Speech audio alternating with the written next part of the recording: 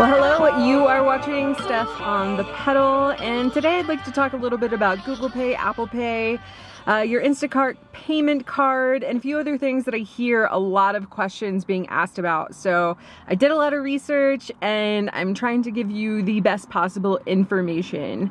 So before we get into that, I just want to let you know that I am currently doing a giveaway. So this giveaway, I'm giving away 4 Instacart approved insulated bags, and I'll leave the company linked below along with all of the instructions that you need in order to enter the giveaway. I will be choosing a winner once my Instacart Facebook group hits 3,000 members, and then you'll kind of have your color option or your choice of color as far as the bags go. And then I'm also including a set of reusable produce bags. So pretty cool. Make sure you go enter that. So it seems like there is a lot of confusion about Google Pay, Apple Pay, how everything works. And I gotta tell you, I am almost just as confused about this, I think, as everyone else. And I have looked so heavily into it.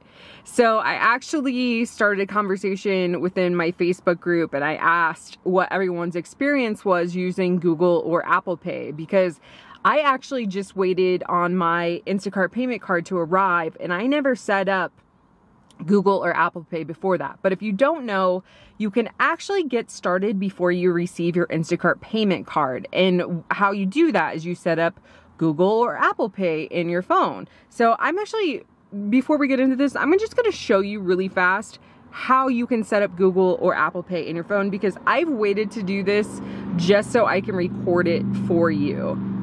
So the top left, you wanna click those 3 little lines, the hamburger icon, and then you're gonna scroll down to profile. So it might just look like this. You have to click on profile to expand it.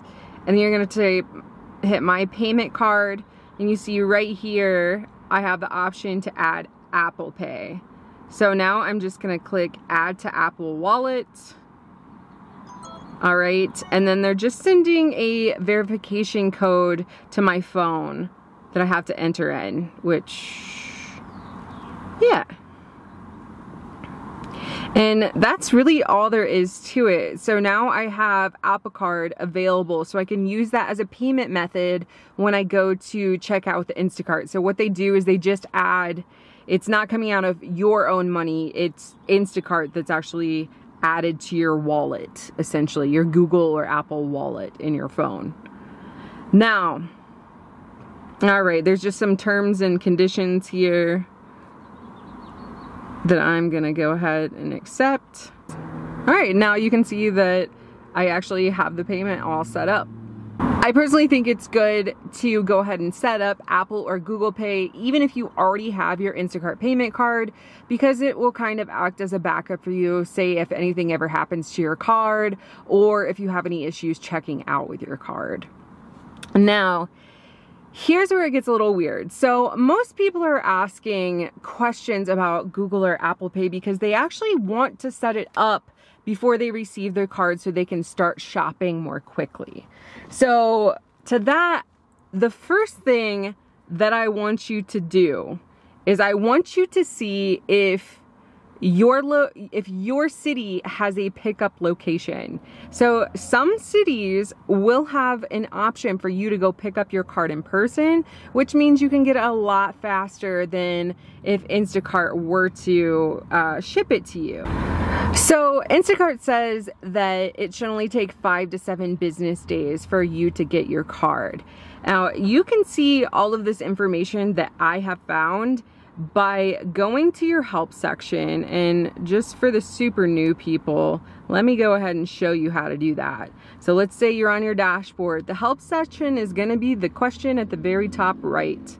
And then what you can do is go into the search bar, and if you just type in card into the search bar, you can see getting my Instacart payment card, and there's all these different topics in here that you can look at. So like I said, it's supposed to take 5 to 7 business days for you to receive your card. However, there have been some delays on those. So they say if it takes longer than 5 to 7 they say if your card hasn't arrived within 10 days that they want you to contact them. And to contact them, your easiest way to contact them is going to be, if you see at the top right hand corner, there's this little guy with a headset button. You click on that, and that's going to initiate a chat with support. And I'm gonna go ahead and get out of that because I don't need to talk with support right now. Whoops. Okay, so what I was talking about, picking up your card in person. So right here, pick up locations for payment cards, and they give you a step-by-step process on how to see if your city actually has a pickup location. But keep this in mind, searching through Instacart's little help section has been very beneficial to me. Like, almost any question that I ever have about Instacart, if you go in and try to search for it, most likely you're going to find the answer. And if you can't figure out the answer to something, you can always reach out to support, or you should join my Facebook group, Instacart Shoppers by Steph on the Pedal. Gonna have that link below. Super helpful. So here's the thing, if you can't pick up your card in person and you do want to start right away, that is when you should go ahead and try to use Google or Apple Pay. So after you get that set up, you should start to receive batches. Here's the thing where people seem to differ on this. I have asked lots of people if after you set up either Google or Apple Pay, if you only receive batches for stores that will take Google or Apple Pay. Because what you have to keep in mind is not all grocery stores take these payments. So you kind of have to be careful. So what a lot of people have said is that once you get either Google or Apple Pay set up, that you actually only receive batches for that. And I would say majority of people have said that. But the thing is that there are enough people that have said they've run into issues, like they ended up doing a batch at a store that didn't accept that payment, that I would really be careful if I were you. I've also reached out to, I have a personal Instacart like tier 3 support contact that I've reached out to, and he said you should get batches for all areas. Now, I know this might be a really weird and specific question, and sometimes support isn't all on the same page. So for that, like, I'm just going with, I don't want to tell you that you're only going to receive batches for stores that accept this payment when it seems to me that might not be the case. All right, I would at least go about it as if that isn't the case. And this is what I would personally do if I were to go back and start shopping before I ever received my payment card. So, shopping with Google Pay or Apple Pay is actually called mobile pay. And if you type in mobile pay into the Instacart help section, then you're gonna go to where it says checking out in the app.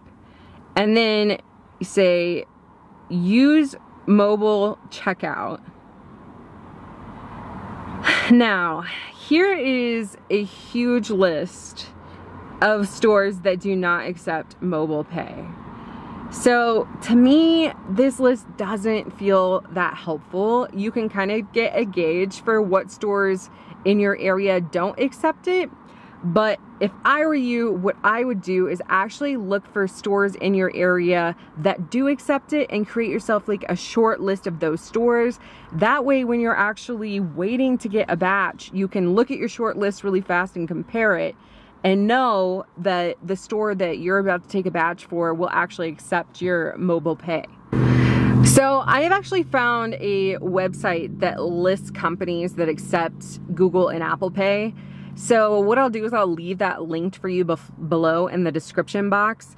But I really feel like that's going to be the best way to go about this for you, just to be I'd rather be safe than sorry. And you know, absolute worst case scenario, if you do end up at a store where you have no way to check out with Google Pay, Apple Pay, you don't have your Instacart payment card, then what you can do, I wouldn't suggest doing this, but what you can do is you actually can pay for the order out of your own pocket, and then Instacart will reimburse you later. Now, the only thing I don't like about this is that I've heard a lot of people say that they have paid for an order, they get the reimbursement really quickly, but I've also heard people have issues with this to where there's some hang up and it's taking them longer than it should for them to get reimbursed by Instacart. So me personally, I would never want to take that chance that I somehow am going to be sitting for days or whatever waiting on a reimbursement from Instacart. Not into that. So I really would, if I were you, just the grocery stores that are in your area, just maybe do a checklist and say, yes, okay, they accept mobile payment. And then keep that list, a post-it note in your car for when you're going to accept batches. But the best way for you to say thank you for making this video is by giving me a thumbs up. It really helps me with the YouTube algorithm, so I would appreciate it so much. And subscribe to this channel because I will make more Instacart related content for you. Okay, see you soon.